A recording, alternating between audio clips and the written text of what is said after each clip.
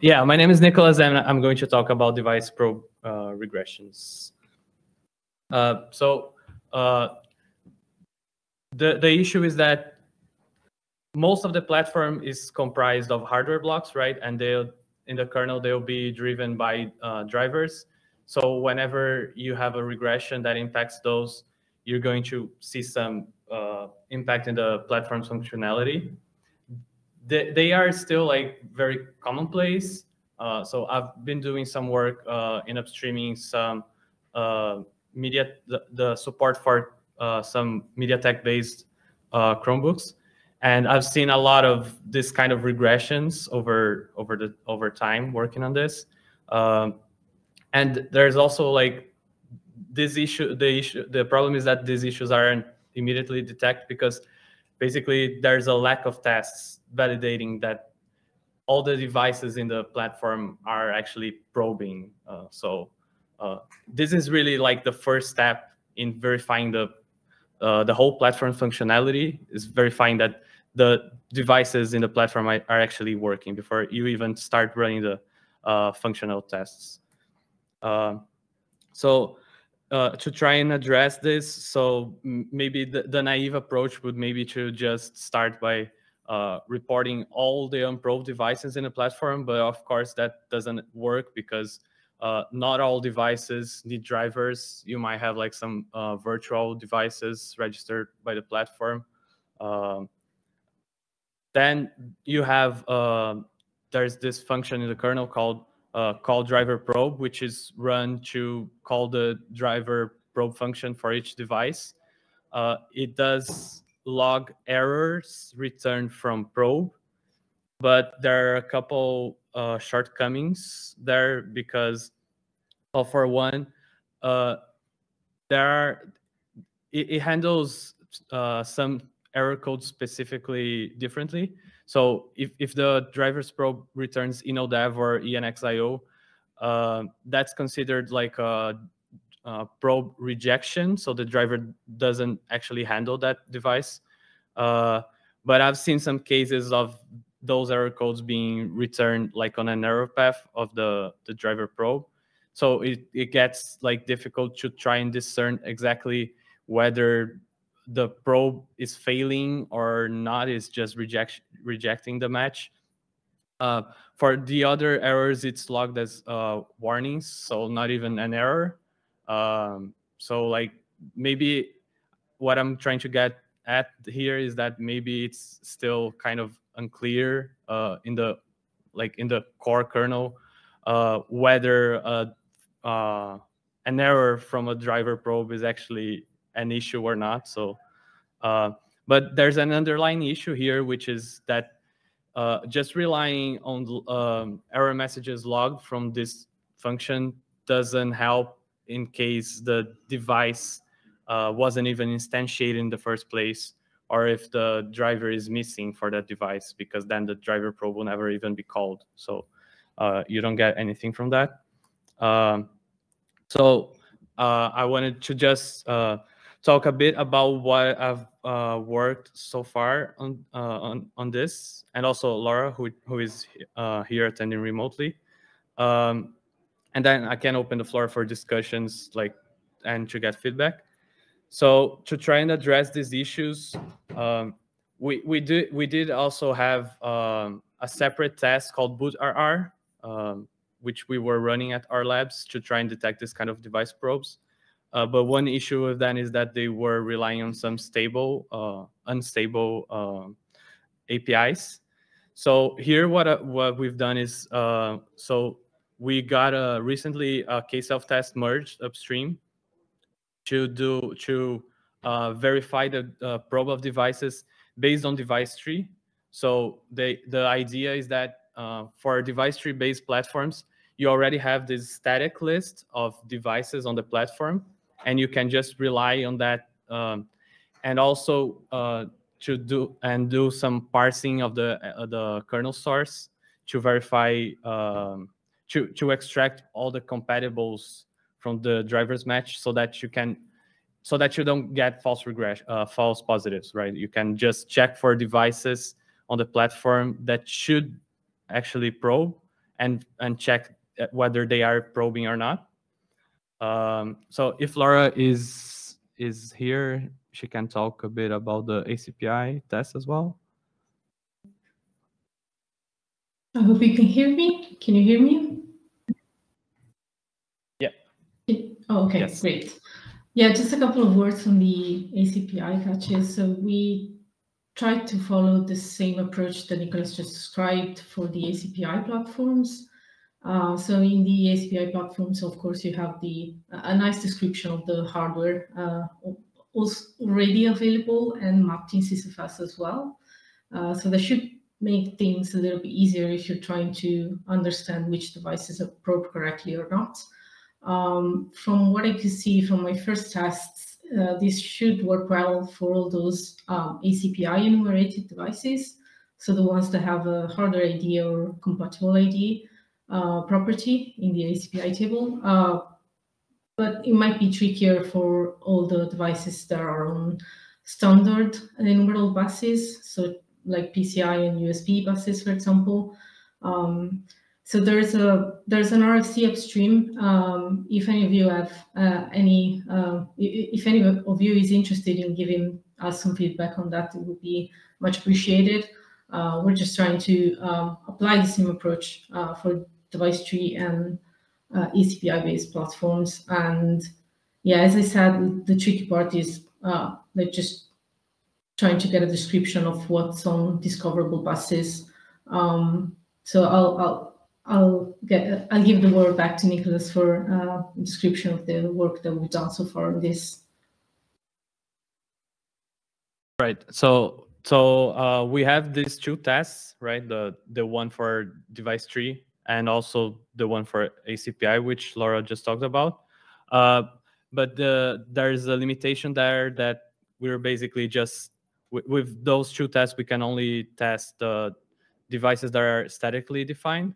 So for devices on discoverable buses like USB or PCI, we really need a different approach. So right now I have an RFC series on the mailing list that proposing a way to test the devices under these discoverable buses. The big difference here is that you start needing to actually have a static definition of the devices on the platform, because you're not getting that for free from device tree or ACPI, right?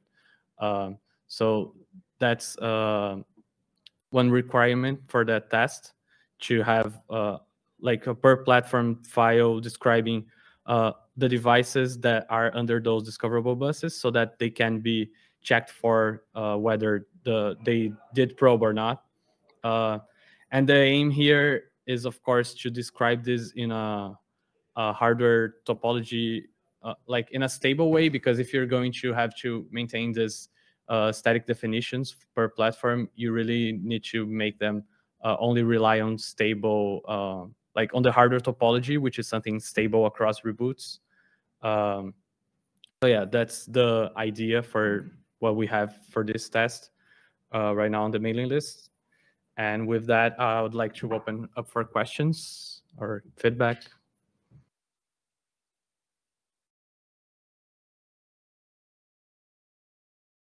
So I'll ask a question. So you are looking you can't really, some of the hot plug type devices, USB and such, you can't really have, are you proposing that have a definition for all of those, even for the ones discoverable devices? Yeah, so what we would have is, for example, so I sent, as part of the series, I have like an example definition for a Chromebook that I have, and you would have something like a file listing, like, for example, in this device, it has like a camera connected through USB. So you would list like a test definition for like which USB host controller is used for that device, like in to map the hardware topology, so that you can verify that in the test. Like you would check one for one the devices and verify that they're the right device is there and it has probed so that it works. Still doesn't solve the problem of somebody just inserting a device, right? So is it a limited scope that Right. you're trying to address? Right, sorry. So how would you address that? Right. So the aim here, it would really be like to internal devices, so not something like not Externally. yeah, like it would be catering to this use case of like we just have this platform and we want to first things like verify that all the devices here probe, so that we can later verify that they're working correctly with all the specific use cases. But so yeah, for the most part, we can just rely on the device tree or the ACPI. But for the devices that are connected internally through a USB or a PCI bus, then we would rely on these test definitions to check for those devices as well.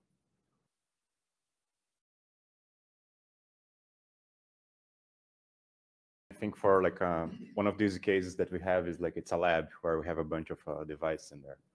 And one option is also that those files specifying what we have connected, it's something we can maintain at the lab level. So if, for example, we connect like some USB device to a Chromebook, I can have that like as something that the lab is managing, and then we can do our own test with that. But maybe for something that end up like in the kernel tree, it's more generic. It doesn't include any of the external devices. But maybe the approach, maybe what we're trying to propose here is like, can we create something that's like good enough for have inside the kernel tree, but people can adapt to run their own like testing, like their own peripherals testing, for example.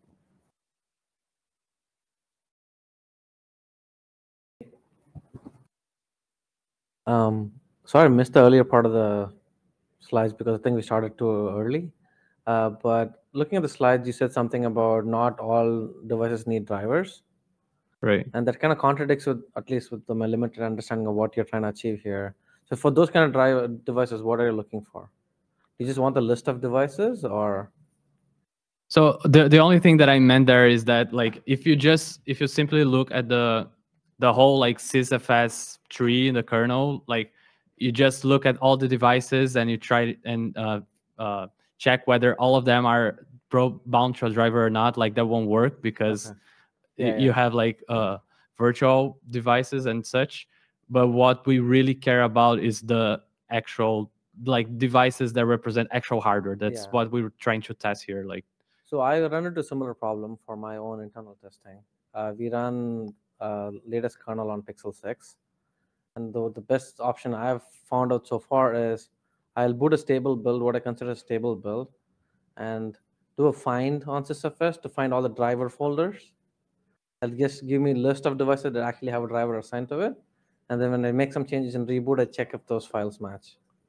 If the output of those command matches. Is it kind of what you're alluding to, but instead of like running it on a stable build, you just want to check it in? Right. That's also a way to do it. Yeah, what we're trying to achieve here is to not like so basically what you're saying that you first boot into like a non-good kernel and then use that as a reference for other boots, right? Right. There are like some advantages with doing it the way we're doing. Like for the device tree part, for example, if you at a later point like update the device tree, maybe the support wasn't done completely from the start, and then you get a new node in the device tree that wasn't upstreamed yet before, but it is now. Testing the way we're testing, like just looking at the current device tree and checking from that, we get a new test for free. Like, and in that case, where you're doing like you're using a stable kernel as a reference, you have to like essentially do another. You have to regenerate your reference, right? Sure. So in this case, you're asking to check in the list of devices into the kernel tree. Is that what you're proposing here?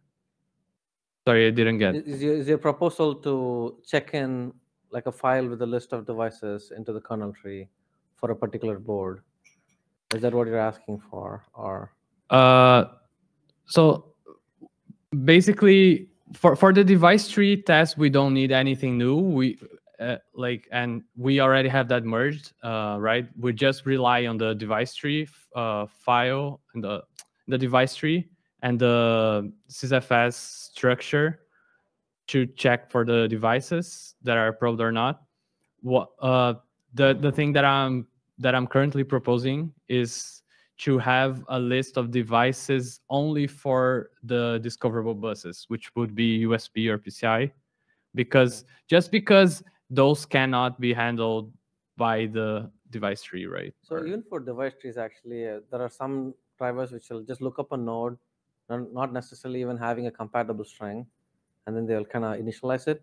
Right. Like, so how do you plan on handling those?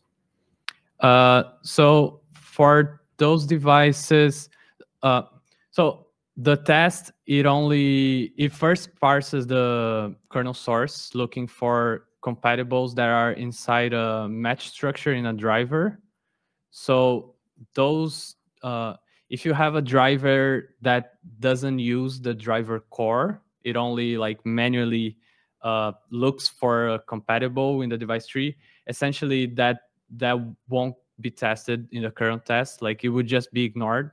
The good thing is that it also won't cause any false positives. It just won't be tested for with the current test.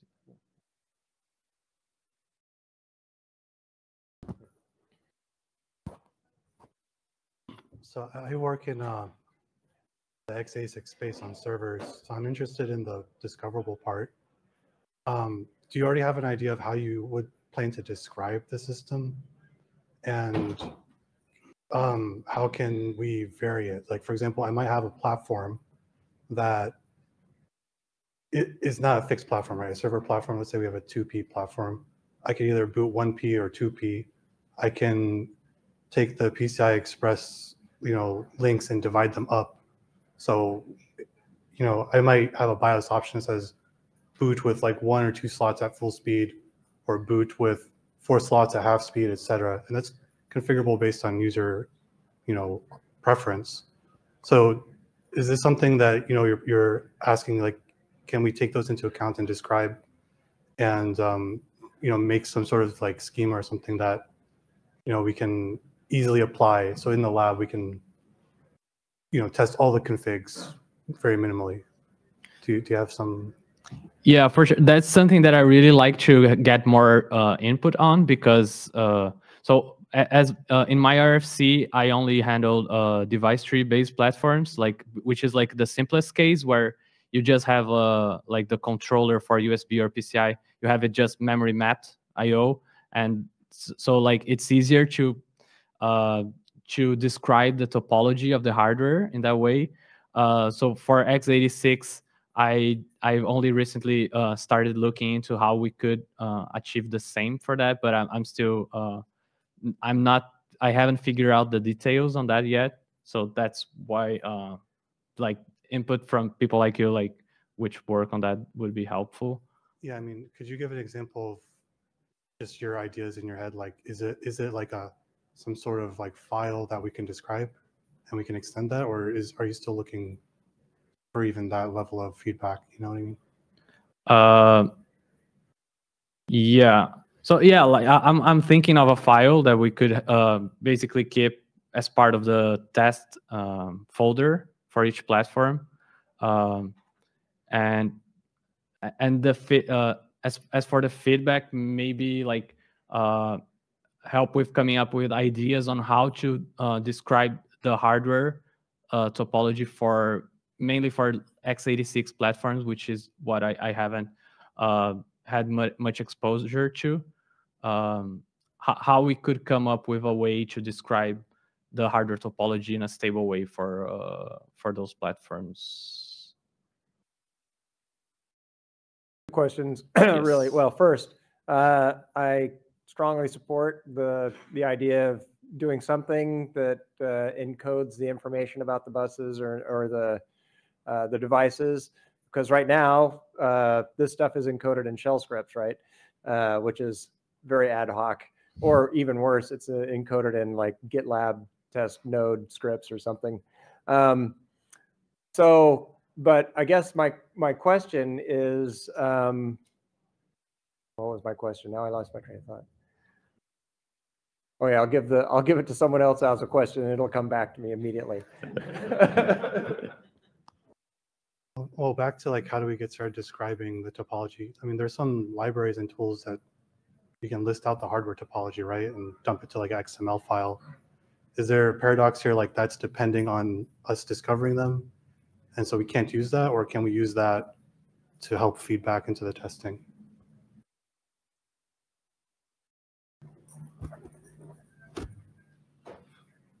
Sadly, we run out of time. Oh. Gonna spoil. So thank you very much. Thank you. No, you're not out of time. Why The not? next session starts at 12:45. Yeah, they started this too early. You guys got to stop on your timing. Yeah, you are. Keep going. Yeah, let's not start this while we check what's going on. This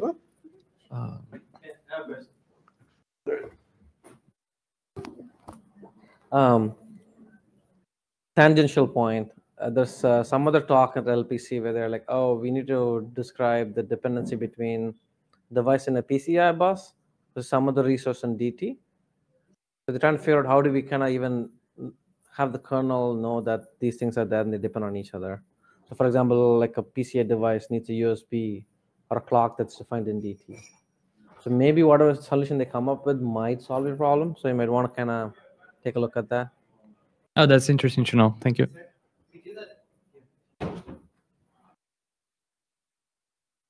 That sounds like something that at least is possible today with USB. I know that in USB, there are ways to put in the device tree that says, hey, match this when a given USB device probes, and then it will actually add extra DT information from it. So presumably something similar technique. I think SDIO can also do that. So, okay, yeah. I mean, I can point them at you if you need, but sure, okay, sure.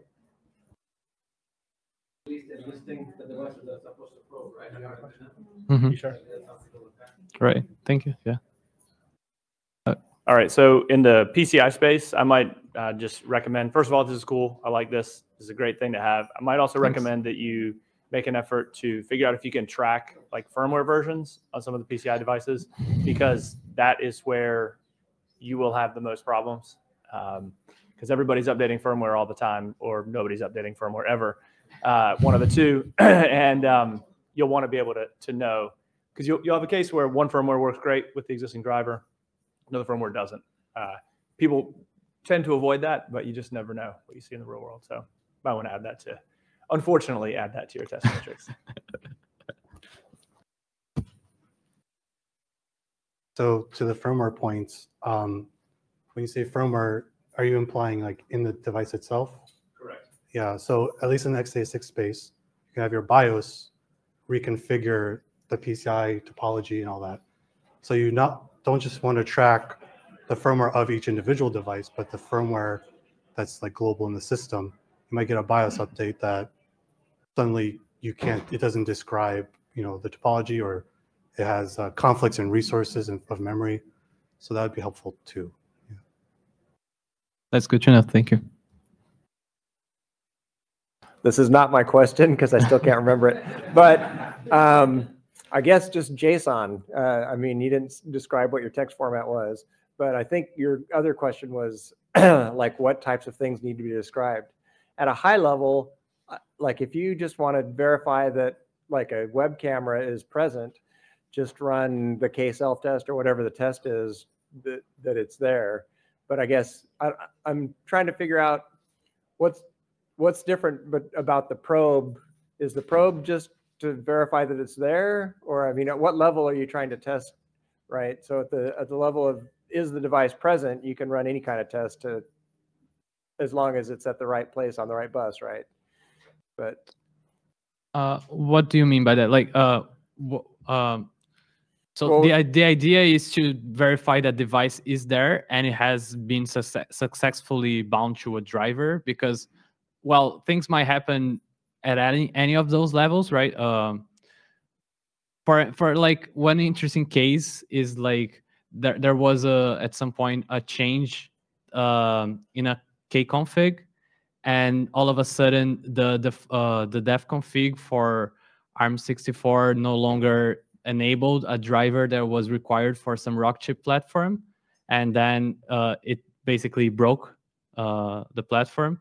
So this way of testing, we're using the device tree and we'll have like a node for that device, and we can check whether the device has been instantiated from device tree, but also that it has been bound to a driver, which might not be true if like the kconfig is missing altogether in this example.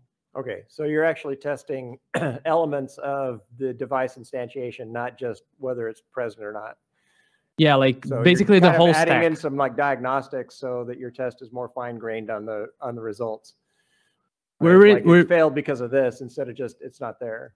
Oh no, yeah, we're really like testing from the top. So we're looking whether like the test. The idea is that like if the test has passed, then we're confident that the device, like all of the driver core worked for that device, like it has been instantiated, and it has been matched to a good driver, and the driver has returned probe successfully, because like and done all the steps that it needed to initiate the device. So also, if I can add something, like these tests are, we thought about this as a baseline. So if you think of these tests integrated in a CI, maybe you don't want to necessarily have case of test built just to check functionality. So if once these tests are integrated in a CI and you want to have dependency, you can use this kind of test as a basic baseline, like things are configured correctly and there's some kind of basic functionality going on. And if this test passed, then you enable those kind of case of tests or key unit tests or more advanced stuff on top. But this should serve as a baseline in CIs.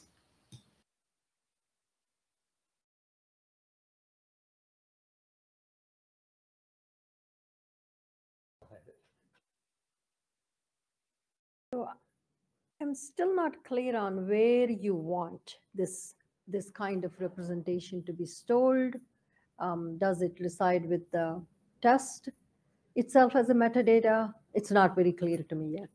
right, that's what I was thinking about. So in the RFC, I have a patch adding the test, and inside the test folder, we can have like a subfolder that will be matched based on like either device tree compatible or DMI for x86 platforms.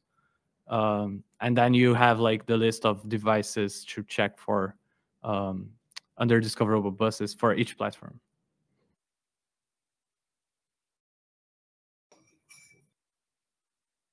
So the basic problem here, right, is that different boards are going to have different devices.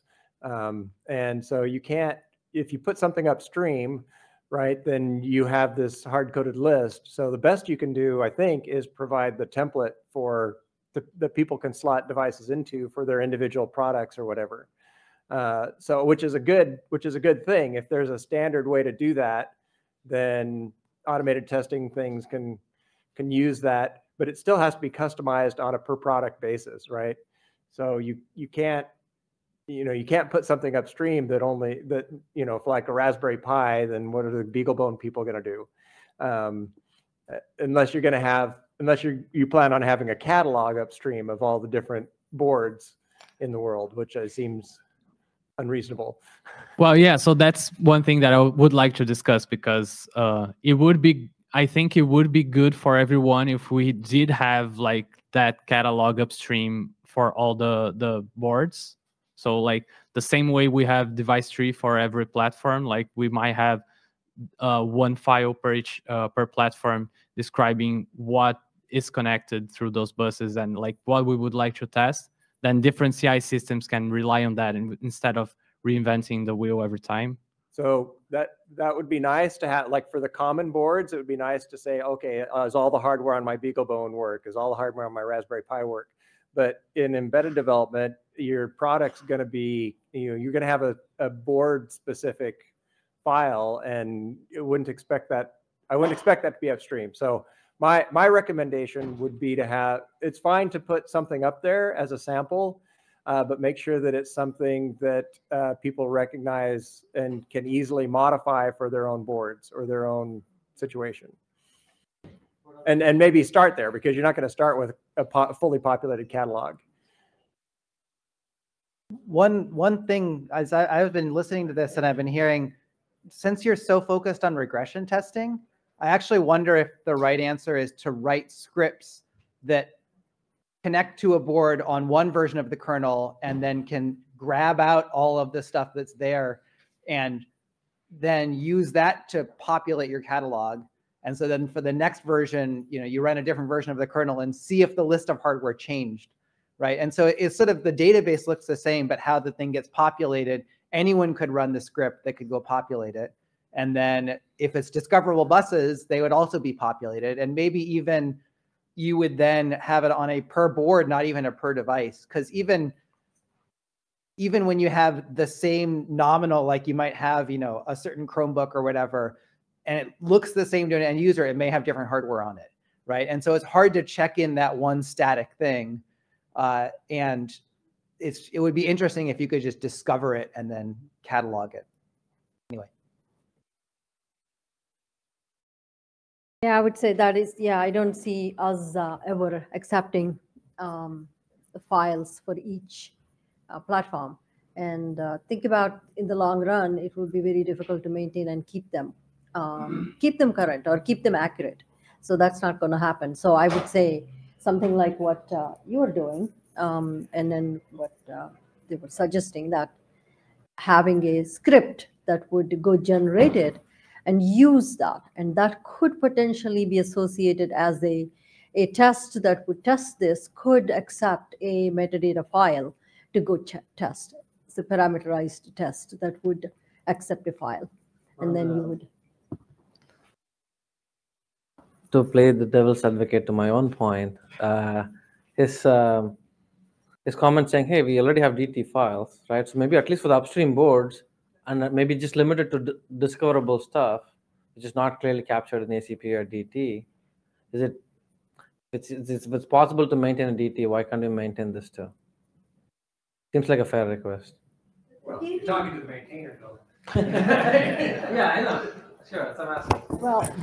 Well, DT is, so you could derive it from, another way to do it is you already have a DT file. What can you derive from it? I mean, so DT file is necessary to boot a kernel, boot the platform. So what can you do with already existing DT file?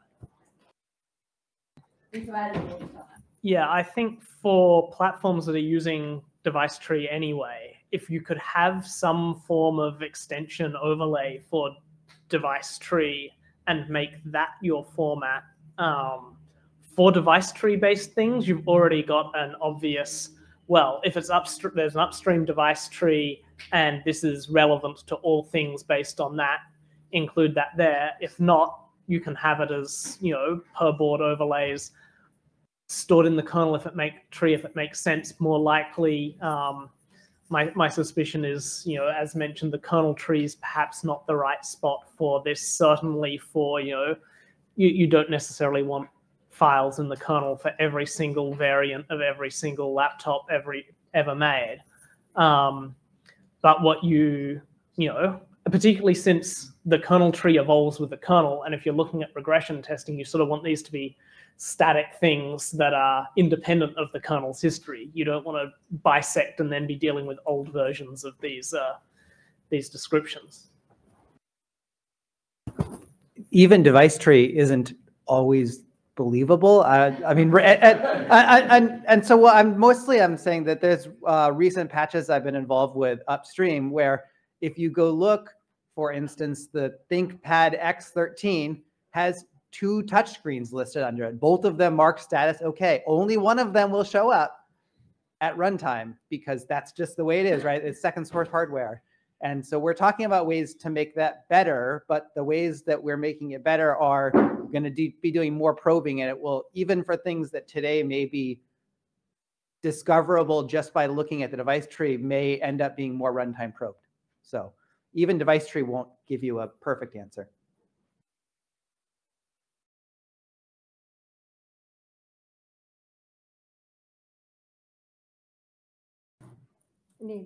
Any other questions for Nicholas? I hope we got some good feedback to go back to work on. And yeah. For sure. Thank you all so much.